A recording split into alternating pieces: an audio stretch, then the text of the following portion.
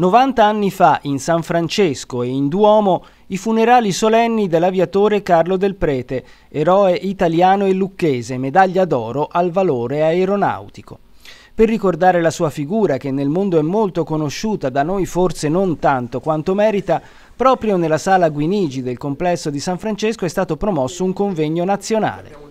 Del Prete morì a soli 31 anni a seguito delle gravi ferite riportate in un incidente nel 1928. Un mese prima aveva stabilito il primato mondiale di volo senza scalo, in coppia con Arturo Ferrarin, percorrendo su un idrovolante la distanza tra Roma e il Brasile, oltre 7.000 chilometri, in 49 ore. Da allora la sua figura è rimasta leggendaria, non solo per le sue capacità, ma anche per il suo carattere e la sua saldezza morale. Oltre al sindaco Tambellini, al convegno sono intervenuti tra gli altri Carlo Ferrarin, il figlio del compagno di volo di Del Prete, il colonnello Vittorio Lino Biondi, lo storico Paolo Bottari, Nicola Lattanzi della scuola IMT.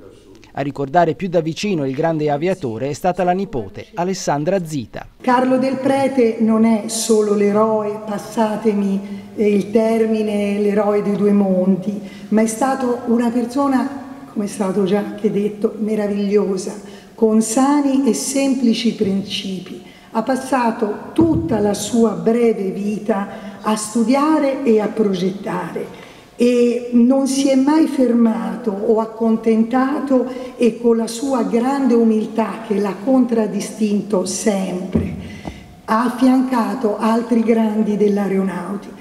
Dal convegno è scaturita la proposta di realizzare un museo che possa raccogliere i tanti cimeli custoditi ancora oggi con cura dalla nipote, che si è detta pronta a coinvolgere le scuole, auspicando che le istituzioni tornino a ripensare allo zio aviatore come ad una grande opportunità per la città.